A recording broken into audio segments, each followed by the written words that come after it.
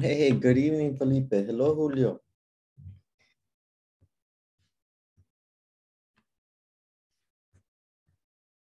Good evening, teacher. How are you? A little tired. Yeah, it's a little late. Good evening, teacher. Good evening. What happened, Felipe? A lot of work today. Yes, a lot of work this day. I imagine some days is more difficult, right? Yeah, Tomorrow, Friday. Friday and Saturday is more easy job. Yes, it's easier. It's more relaxing or no? No, only Sunday. Only Sunday, right? Only Sunday Yeah. when you don't work. Oh, okay. Julio, how was your day? Es que te está haciendo bulla en perro. Ah, okay, no problem, Julio.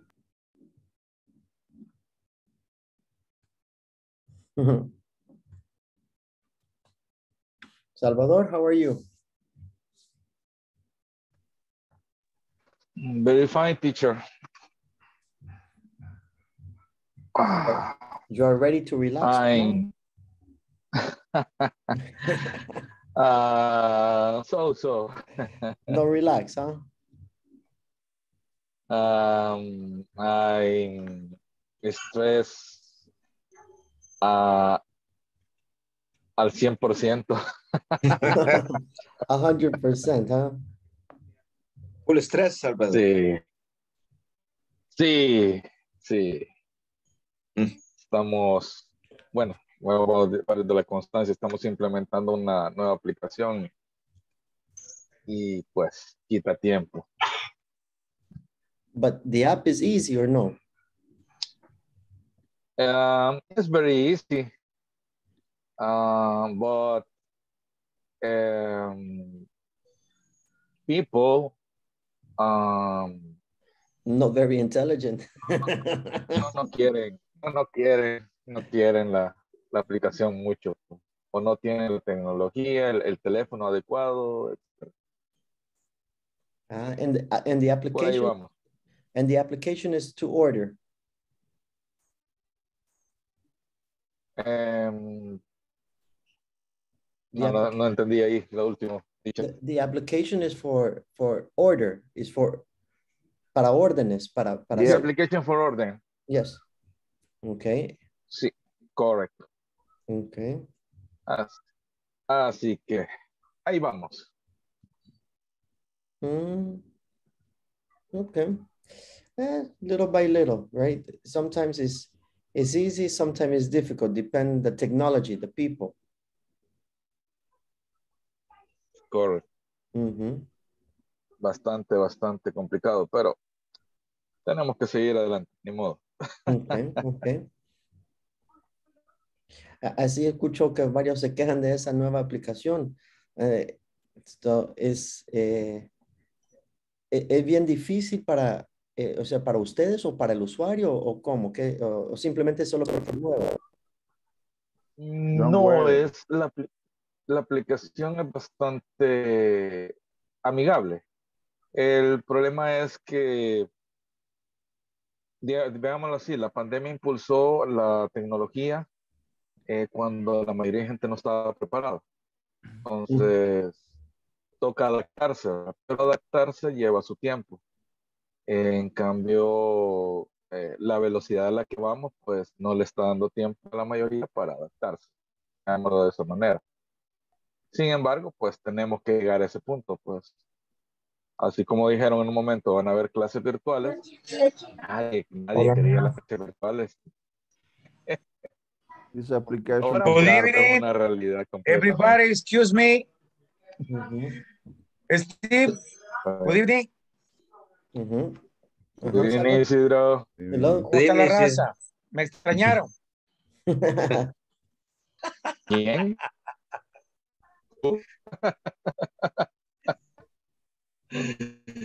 Ajá, Salvador. Pues precisamente eso. Okay. vamos a una velocidad increíble en todo, pero o adaptamos o no adaptamos. Así de simple. Okay, okay. ¿Verdad? Es para el proceso actual. The application is garbage. 2 years later, dos años atrás la intentaron aplicar y no funcionó para nada. Ah, pero hay que ver por qué. Es porque Sí. la gente es necia y no quiere, así como la tarjeta de los buses, de subes, Don't work application. que es no lo mismo trabaja. que lo que usa la mayoría de los mundos de primer mundo, que usan tarjeta, ya no usan dinero, o es porque la aplicación no sirve. La aplicación no sirve. Ah, Se ok. traba, no funciona Bastante. con el internet de las compañías telefónicas de aquí. No sirve. No Mm, sirve realmente. Es una versión, si fuera funcional, muy buena. Si fuera funcional. Pero en la realidad se queda corta. Aparte ok. de eso, las ultrajadas que le dan a uno porque no hay producto en la compañía. ¿Cómo no hay cerveza? ¿Cómo es eso? No hay cerveza, no hay soda. Sí. La Coca-Cola sin Coca-Cola. Ah, pero este ya está echando una heladita. A little whiskey para la noche ayuda a dormir. Yes. Oh, excellent teacher. Mhm. That's right. Okay. Let's continue A then. little. A little. It's okay. No problem. We are going to continue today the activities from yesterday. All right. Unit 3. Unit 3. Okay. Yesterday we finished 3.6. You remember yesterday was WH questions. Where, what, how, okay? Today we review to make sure you understand. What with the partner, you are going to complete the conversations. We have many conversations, okay? You select what is the correct question. Question, how, what, or where, okay? So with the partner, we are going to do, for review, 3.7. 3.7 and see if you remember the activities. The what, the where, the how, the different. You guys ready? 3.7. Let's go. Let's go. Wait, let me see. We need, hang on. Okay.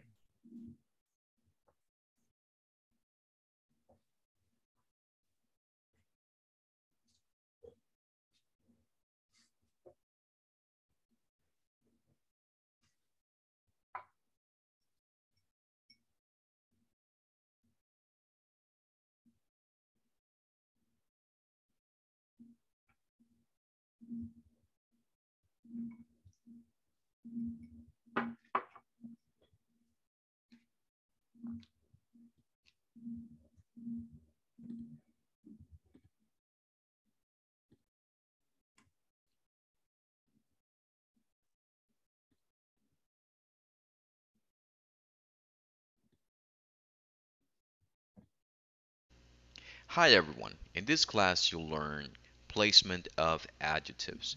Particularly, you will learn be plus adjective and noun plus adjective. Let's get started by listening to a conversation titled, That's Exciting. Let's listen and practice. Hey Stephanie, I hear you have a new job. Yes, I'm teaching math at Lincoln High School. How do you like it? It's great. The students are terrific. How are things with you? Not bad. I'm a firefighter now, you know. That's exciting. Yes, but it's a very stressful job, and sometimes it's dangerous.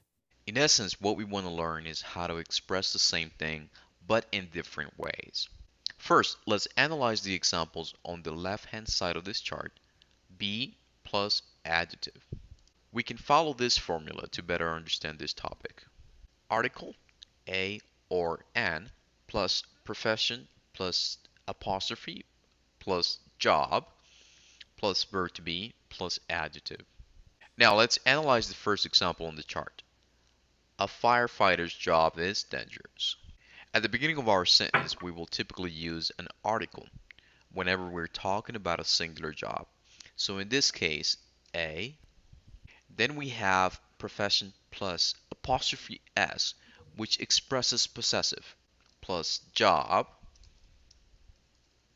After that, we're going to add the verb to be. In this case, is. Finally, we put the adjective. Let's look at our next example. A doctor's job is stressful. At the beginning of our sentence, we have an article, in this case, a.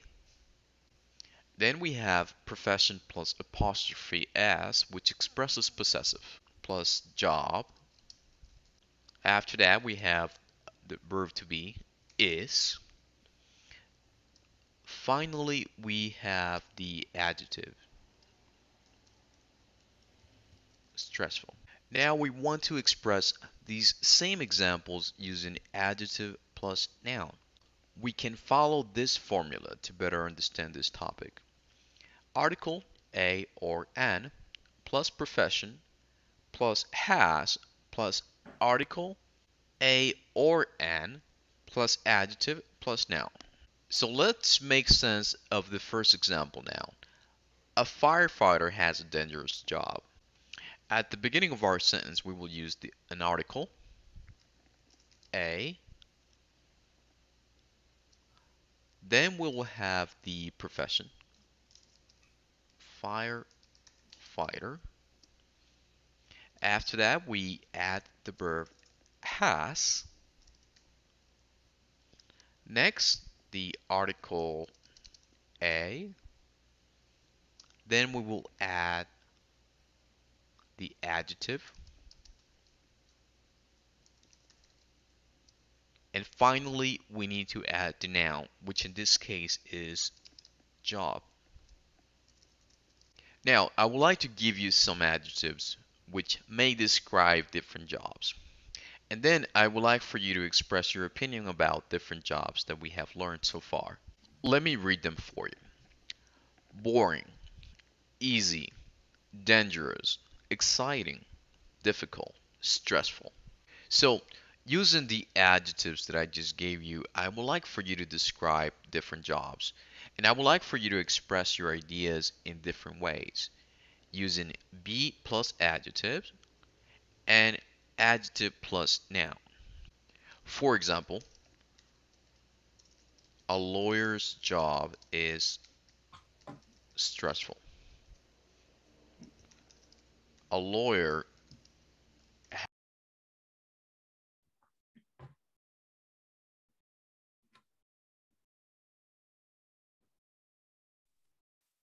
La Okay. segunda. Let's check. Let's see let's see if the answers are all correct. Number one. What's number one?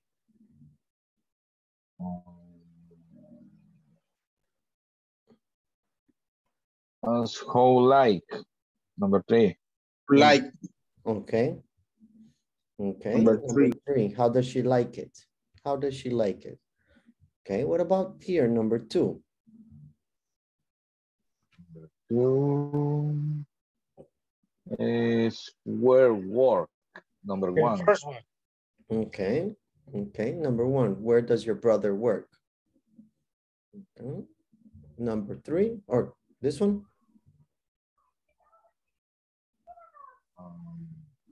Whole like. The third one, The third one. No, the I second. think. Second. The second Number one. 2. Number 2. Oh, Number hold 2. on. Like. Okay. The second. Okay. But conversation 3.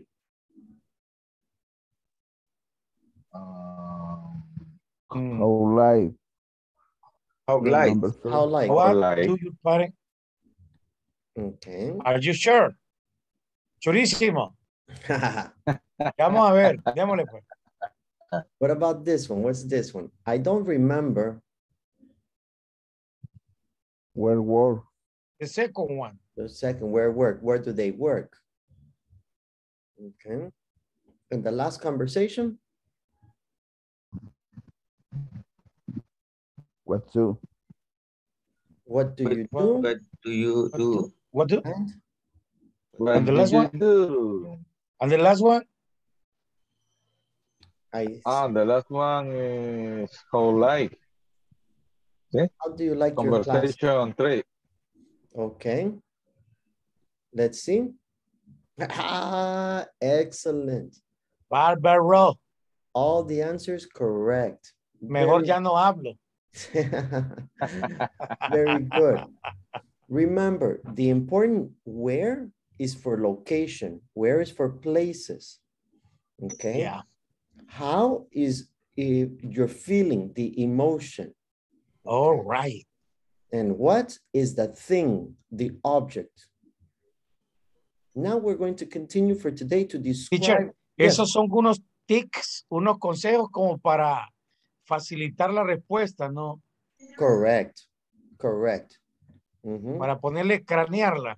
That's right. Where, when you Okay. hear, where do you work? It's location. Where do you live? Location, Location. place. Where do you go? Location. Okay. Okay. When you hear, how do you like it? Emotion. I like it. How do you like the app? I hate it. How do you like your job? I love it. This is the emotion. Okay. Okay. Good. Tiki tiki. Now we're going to continue with the idea for today. We're going to learn adjectives, how to use adjectives. Okay. Okay. First, give me some examples. ¿Saben qué son adjectives? Adjetivos. Exacto. Calificativos. Vaya, si yo les preguntara que describieran su trabajo, ¿qué adjetivo, what adjectives do you use? Like. Do you use, for example, adjective, difficult? Yes? Okay. Maybe the Okay. difficult. Maybe the adjective stressful. Boring. Algo que describe una acción, un hecho. Correct. Maybe boring. Exactly. Okay. This is the idea for all of the adjectives. Now in English, we have two forms very common for adjectives. One is, the other has, okay? So for example, as an example, let's see, a doctor, okay, has a stressful job.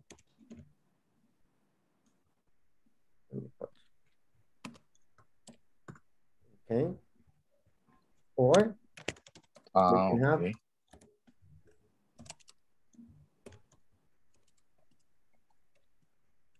or we can use the other form. A doctor's job is stressful.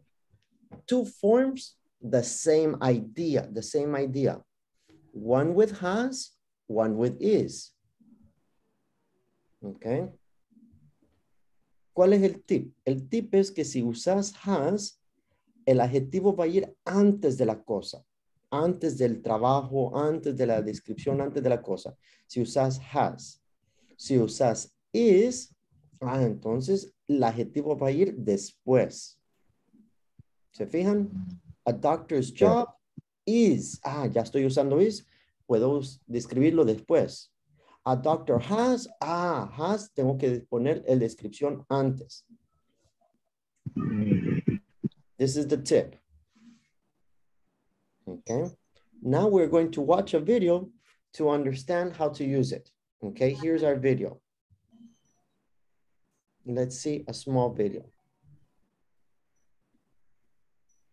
Has adjectives. Particularly, you will learn be plus adjective and noun plus adjective. Let's get started by listening to a conversation titled, "That's Exciting." Let's listen and practice. Hey, Stephanie, I hear you have a new job. Yes, I'm teaching math at Lincoln High School. How do you like it? It's great. The students are terrific. How are things with you? Not bad. I'm a firefighter now, you know. That's exciting. Yes, but it's a very stressful job, and sometimes it's dangerous. In essence, what we want to learn is how to express the same thing, but in different ways. First, let's analyze the examples on the left-hand side of this chart. Be plus adjective. We can follow this formula to better understand this topic. Article, a or an, plus profession, plus apostrophe, plus job. Ok. Ahí todo la práctica es lo que les dije. Ahí es lo que va diciendo de de esto y esto y esto, pero es ok. Aquí, simplemente. Vamos a usar is, ok. Si va a usar is, va a poner la descripción después. Is dangerous, is stressful. For example, there. Ok. A firefighter's job is. Se fijan aquí, tenemos una apóstrofe S porque es una posesión. Significa que el trabajo de un doctor, el trabajo de un bombero. Okay, that's a firefighter's, a doctor's. This is one form. Okay. The other form is this one. Con el has que les había mencionado. Si usamos has, vamos a poner has, okay, a dangerous, lo que sea la descripción, y después vamos a poner la profesión, el job o lo que sea que estamos describiendo. Okay. ¿Cuáles son algunos adjetivos? Aquí aparecen. Adjectives, boring, easy, dangerous, exciting, difficult, stressful. ¿Saben qué significa todos esos adjetivos? Yes. Yes. Stressful, teacher, es estresante. Yes. Correct. Stressful Okay. es estresante. Stressful. Right. Stressful. Así que cuando preguntan de tu trabajo, my job is, y ahí puedes poner boring, easy, dangerous, exciting, difficult, stressful, o otro adjetivo, si lo sabes. Okay. El nuestro sería con dos calificativos. Stressful and dangerous. And then, yes. De tanta estrés nos puede dar un paro cardíaco. Stressful and dangerous. Yes. Stressful. ¿Sí o no, Lipe? Lipe lo sabe. Sí. Yes. Los clientes nos quieren dar duro, teacher. Es peligroso. Ya muy caro la cerveza. Es que no hay cerveza de la que ellos quieren. Ajá. Ok. No, sí es cierto, con que yo nunca encuentro la que yo quiero. El vendedor tiene la culpa, dice, no me la manda. Y la gente lo voltea a ver a uno y uno se hace loco. Okay, now we're going to practice a little bit about these descriptions, right? Entonces, ¿cómo vamos a practicar un poquito? Perfecto, vamos a hablar de todas las profesiones. Electrician, doctor, teacher, the different. So for this, okay, we have 3.10. In 3.10, here, we are going to make the sentence. For example, a doctor's job is interesting. Esta es una forma, pero ya sabemos que hay dos formas. Entonces, le toca la otra, la que no está escrita, le toca hacer la otra forma. A doctor has an interesting job. Y así es para todos. Si es is, van a poner has, ¿verdad? Como ven, todos es is, tienen que trabajarlo con has. Okay. En este caso, no creo que se tarde mucho tiempo porque solo son pocas oraciones. Así que solo 3 minutos les voy a dar. Para que así no pierden mucho tiempo, ¿yes? Yes. Okay. 3 minutes.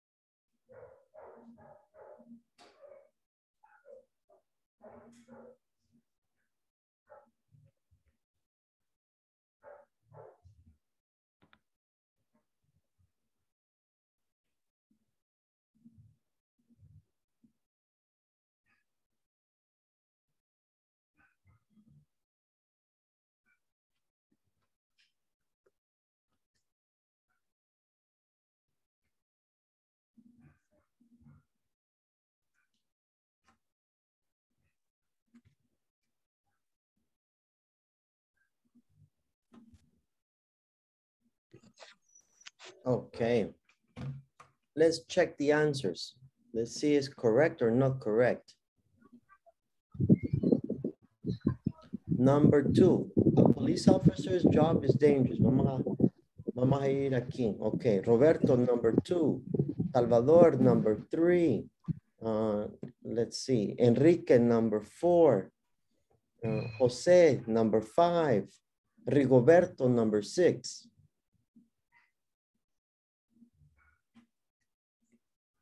Okay. Okay, number 2.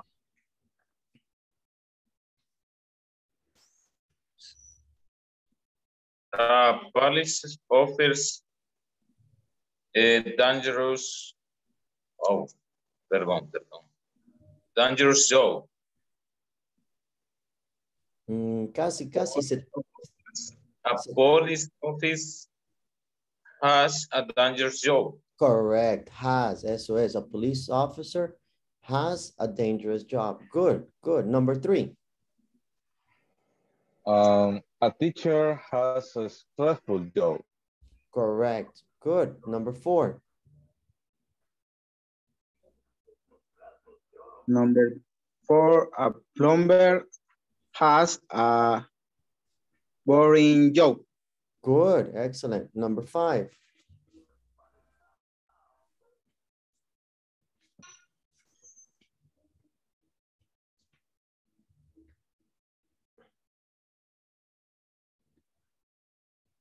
Number 5, no era José.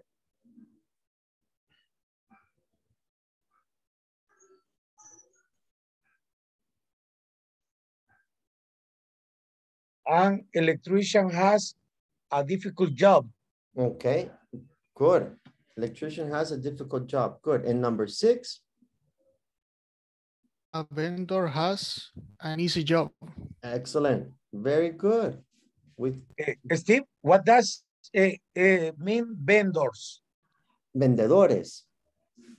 Oh, sí. ¿Sí? Eso significa vendors. Eso iba a preguntar. No es sellerman. No, pero ese es diferente. Porque salesman es el vendedor como en un almacén o una tienda. Ajá, eso es. Y ahí sería como para cuál aplica el vendors. Vaya, entonces, déjame explicarte un poquito la diferencia. Vaya, un salesman es alguien que te trata de convencer, como cuando vas a comprar, no sé, un carro o vas a comprar ropa. Ese es un salesman. Pero un vendedor, él no te trata de convencer. Él vende el producto. Choripanes, minutas. Él no te está vendiendo. O sea, él te vende. Ese es un vendor. Es como uno más profesional y otro más empírico. El profesional es el salesman o the salesperson. Okay. El salesman. Yes. Y el vendor es la persona que simplemente su trabajo es vender un producto, pero no es necesario convencerte. Como el que se sube al bus. Como el que se sube al bus, exacto. Ese es un vendor, no es un salesman. Ahora, el que quiere que compres un paquete para ir a Decameron, ese es un salesman. Ese es un sinvergüenza. Así me trató de vender una caja de cerveza y yo que ni tomo. No, hombre, también.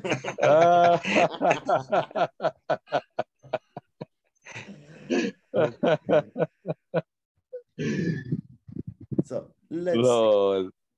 It's okay. The others, los otros trabajos, ¿saben qué es plumber?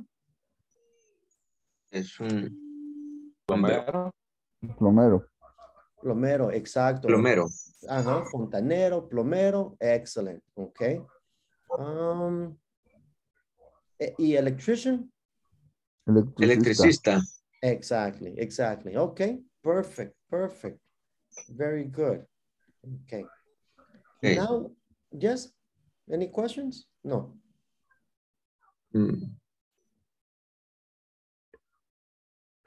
Okay. Now we're going to practice reading and discussing. Okay. Here we have 4 readings. The different job. Hi everyone. In this class, you'll develop prediction. Let me see if I can make this bigger. Okay. And inferencing skills after reading and discussing an article on job profiles. Reading. Job profiles. Okay. So, ¿saben qué significa job profiles? Sería como profesiones. Ah, ok, ok. Buena idea, buena idea. Como el Perfil laboral. trabajo. Exacto, eso es el perfil laboral. Okay. Excellent. That's job profile. Y vamos a leer sobre Lisa Parker. Vamos a leer sobre Becky Peck, John Blue, and Carlos Ruiz. Lisa Parker has 2 jobs. She works as a waitress at night, but she's really an actress. During the day, she auditions for plays and television shows. Her schedule is difficult, and she's tired a lot. But she's following her dream. Lots of teenagers want John Blue's job. He plays video games for 8 hours a day, and he gets paid for it. John is a video game tester for a big video game company. Is it ever boring? Never.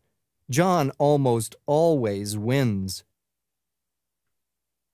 Becky Peck walks in the park every day for many hours, rain or shine. Becky is a professional dog walker. She walks dogs for other people. Sometimes she takes 20 dogs to the park at one time. Carlos Ruiz is a busy man. He plans lessons, grades homework, helps with after-school activities, and, of course, he teaches. His salary isn't great, but that's okay. His students like his class, so he's happy. Hi everyone. In this Okay. Here we have a lot of vocabulary, right? We have a lot of vocabulary. Okay. En el caso de Lisa Parker, John Blue, Becky Peck, and Carlos Ruiz. Okay. Let me explain. Okay. ¿Qué vamos a hacer en esos? La idea es que tanto entendemos lo que estamos leyendo. Okay. Para eso, con el compañero vamos a leerlo y ver y discutir. Hey, ¿qué significa esta palabra? ¿O qué es esto? Vamos a tomarnos unos minutos solo con el compañero para ver qué tanto le estamos entendiendo al perfil, qué es lo que hacen, dónde trabajan, cosas así, ¿ok? Where do they work? What do they do? What is their job? ¿Ok? Cada artículo lo mandé a WhatsApp por si acaso se les hace más fácil en WhatsApp también, pero si no, también ahí en la computadora, ¿ok? Es 3.12, 3.12, ¿ok? So with the partners, we read and we discuss, ¿ok? Antes de leerlo, una vez más, vamos a escuchar para estar seguro la pronunciación. Si hay alguna palabra que no están seguro, anótenla para cuando la escuchen, ahí lo pueden pronunciar bien. In this class, you'll develop prediction and inferencing skills after reading and discussing an article on job profiles. Reading. Job profiles. Lisa Parker has 2 jobs. She works as a waitress at night, but she's really an actress. During the day, she auditions for plays and television shows. Her schedule is difficult, and she's tired a lot. But she's following her dream. Lots of teenagers want John Blue's job. He plays video games for 8 hours a day, and he gets paid for it. John is a video game tester for a big video game company. Is it ever boring? Never. John almost always wins. Becky Peck walks in the park every day for many hours, rain or shine. Becky is a professional dog walker. She walks dogs for other people. Sometimes she takes 20 dogs to the park at one time. Carlos Ruiz is a busy man. He plans lessons, grades homework, helps with after-school activities, and, of course, he teaches. His salary isn't great, but that's okay. His students like his class, so he's happy. Okay. So now with your partner, you read, okay? Here, the 3.12, we read the profile. You can make bigger. I have one question. Yes. Yes. With Carlos Ruiz, what does mean when, oh, what do you refer when he says he plans? He plans lessons. He plans the classes. These are the lessons. Plans, what does it mean? Plan, planifica. Okay.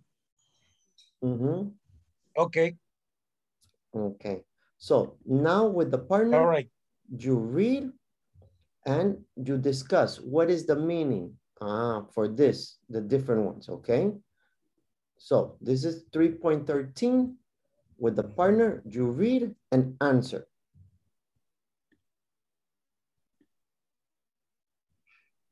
Okay. All right. Okay, one moment. Let's see. I think maybe there.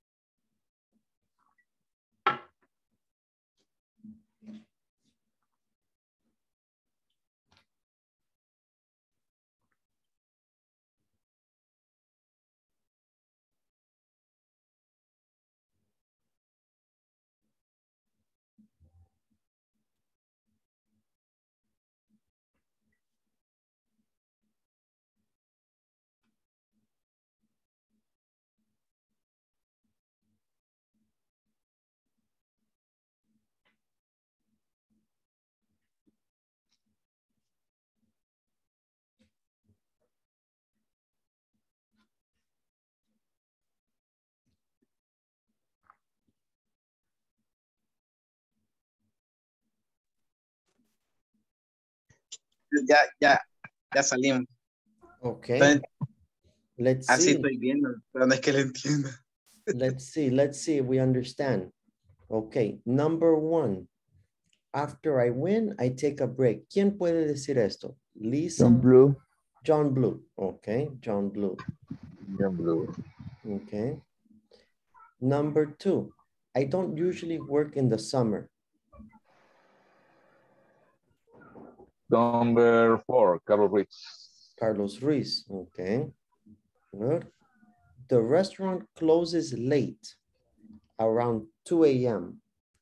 Lisa Parker. Lisa Parker, okay. And the last one, after work, my feet and my arms are tired. Becky Peck.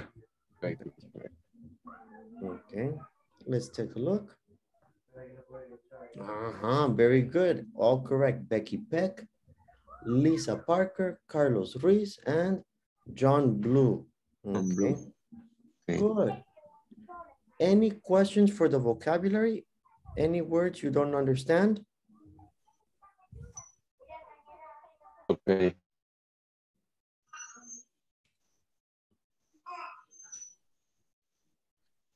No, todo el vocabulario está bien. No questions. No, everything clear. Clear. Okay, excellent.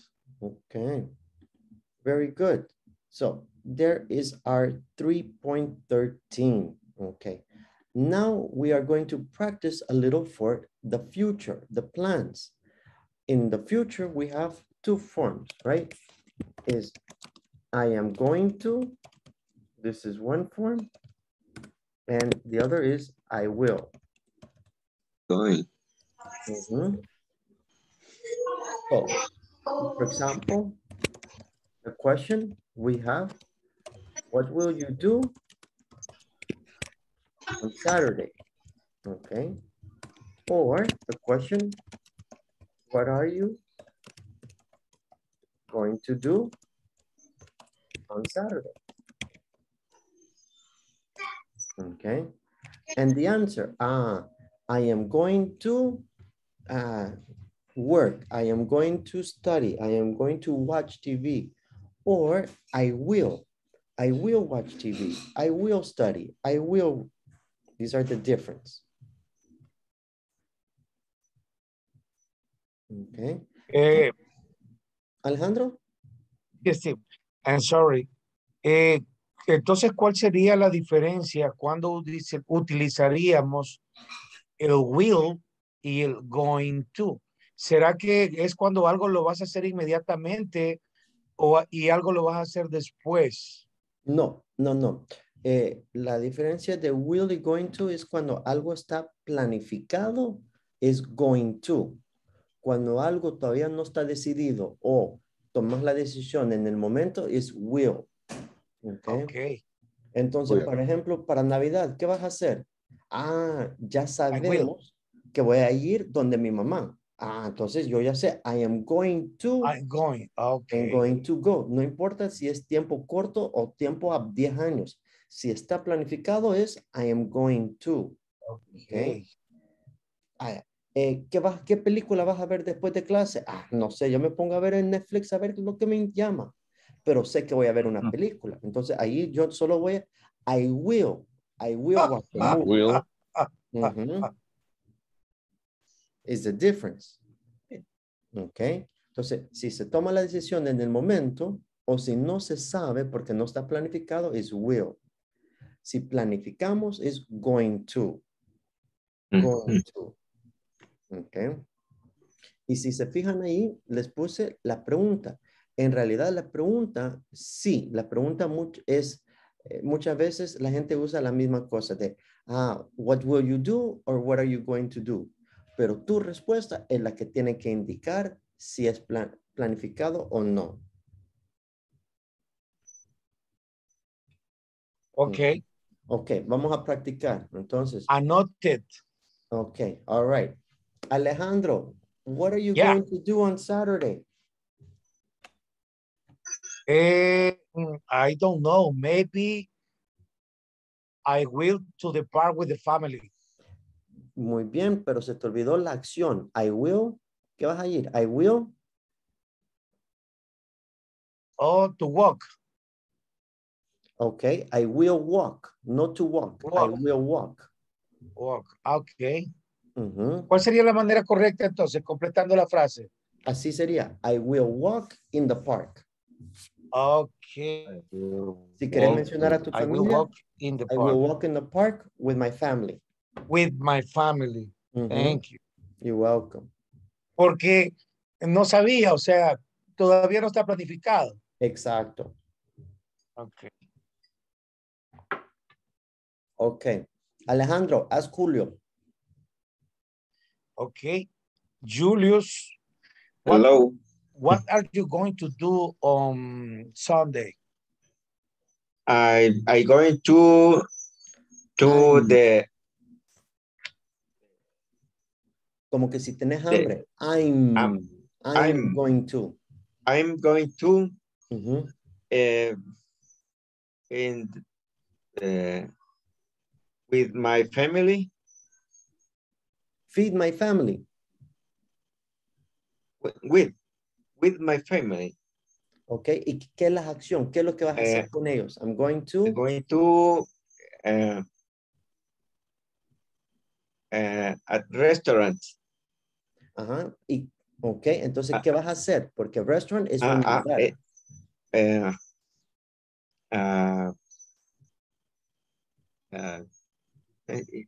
Eat a comer pupusas. Eat at restaurant. Good. Ok, Julio. Good. Así. Entonces, la frase correcta sería I'm going to eat in a restaurant. A restaurant. I'm going to eat in a restaurant. In a restaurant. Okay. I'm going to eat in a restaurant with the family. Correct, correct. Julio, ask Felipe. What are you going to do on weekend? I'm going to the beach.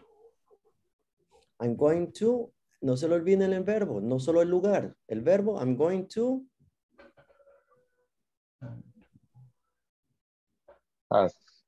Travel. ¿Cómo se dice ir? Porque me quieres decir, vas a ir a la playa. ¿Cómo se dice ir en inglés? I'm going to go. Go. Ajá. Go. I'm going to I'm go. going to go. I'm going to go to the beach. To the beach. Okay. Ahí sería la frase, I'm going to go to the beach. Correct. I'm going to go to the beach. All right. All right. Felipe, ask Roberto. Roberto, what are you going to do on this Saturday? Ok, casi, pero no se va a poner on. Vamos a hacer, what are you going to do on Saturday? Not the Saturday, no es el sábado. El no lo ponemos en inglés. Solo, what are you going to do on Saturday? Saturday, okay.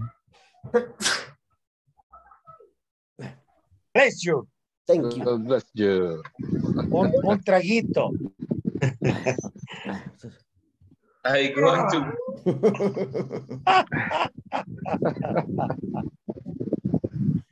Roberto. I going to go to the beach with my family. Okay, good. Okay, Roberto, ask Rigoberto.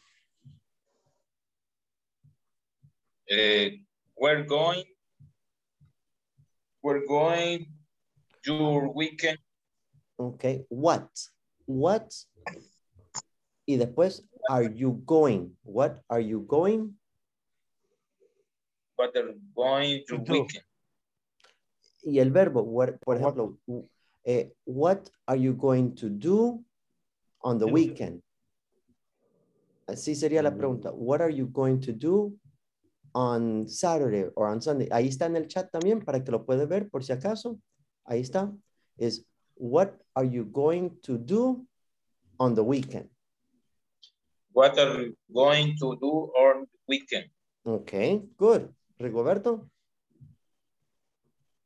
Okay. I'm going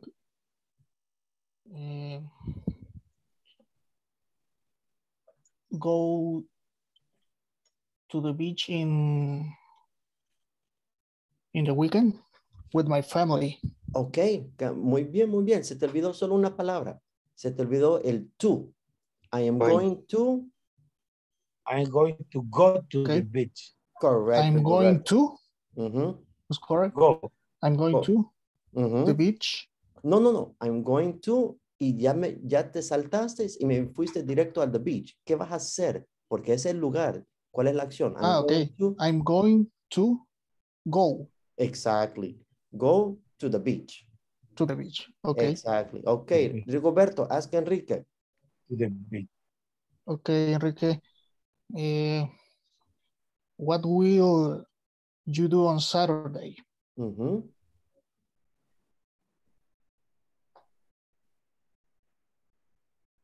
I will visit my family in Aguachapan. Correct answer. Good, good, Enrique. Correct is correct. All right. La tenía bien craneada. No, no, sí, la estuve escribiendo. No, no lo vieron ahí, anotándola que ahí estaba. Good, good, Enrique. Ya la tenía escrita en un papel. Okay, Enrique, ask José. Okay, what are you going to do for Christmas? Más lejos te la puso, ok.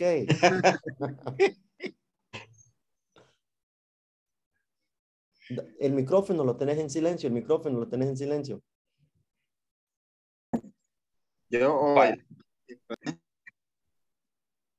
¿Para qué me preguntaste?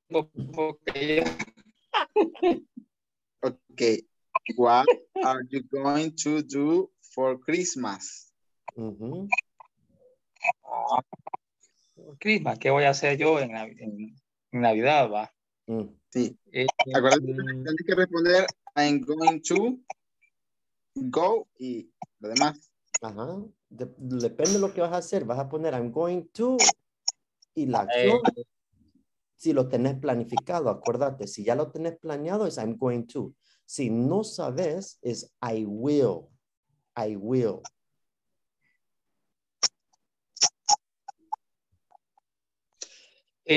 Sería I will go shopping. Okay, I will with go shopping. Your family. Yes, very good, very good. A Walmart por el Black Friday va a ir. Ajá, posiblemente, ahí, posiblemente, pero es good, it's good. All right, José, ask Salvador. Ya le digo, ya lo dijeron las señoras. Cocina nueva.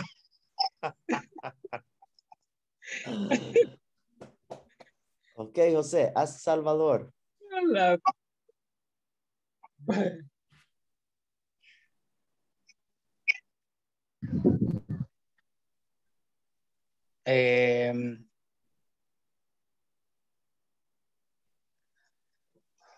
Sería, what is the weekend? Ahí está en el chat. Si te confundís, ahí está en el chat. Ahí lo pusimos. Hay dos formas de preguntar.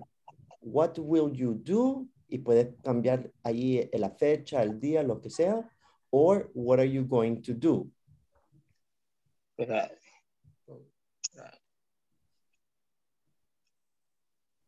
En el chat.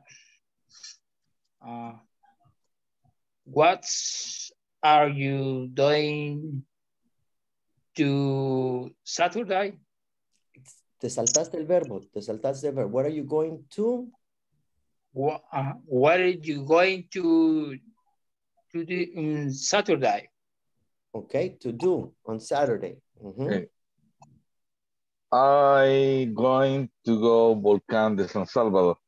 Okay, okay. Me queda lámpara. Ajá, nice, very nice. Okay. Very good. Ahora, esta estructura que acabamos de practicar se utiliza solo cambiando el verbo. Entonces, por ejemplo, yo quiero hablarle a Roberto, pero ya no quiero saber lo que va a hacer, sino que qué va a comer, a dónde va a ir, diferente, qué va a ver, con quién. Entonces, uso la misma estructura, pero cambio el verbo. Entonces, ya no le voy a poner do, Ahora quiero saber de comer. Entonces le digo a Roberto, Roberto, what are you going to eat on Sunday? Eat. Ya, yo a Felipe quiero saber qué película va a ir a ver. What are you going to see on Saturday? Okay. A Salvador dijo que va a ir al volcán, va a ir al volcán de San Salvador. Yo quiero saber qué va a tomar. What are you going to drink in the volcano? Or what are you going to drink on Saturday? It's okay? Okay. So? Drink. So. Okay. Entonces, si vemos el chat, lo único que vamos a cambiar es, en vez de tener la palabra do. Una cheva bien helada cuando llega hasta arriba. En vez de do, van a poner el verbo. Si nos fijamos, es what will you do on Saturday? Cambiamos el do. What will you eat on Saturday? What will you watch on Saturday? What will you eat? Cambiamos el verbo. What will you play on Saturday? O sea, solo porque what will you or what are you going to simplemente es la estructura para el futuro. ¿Ok?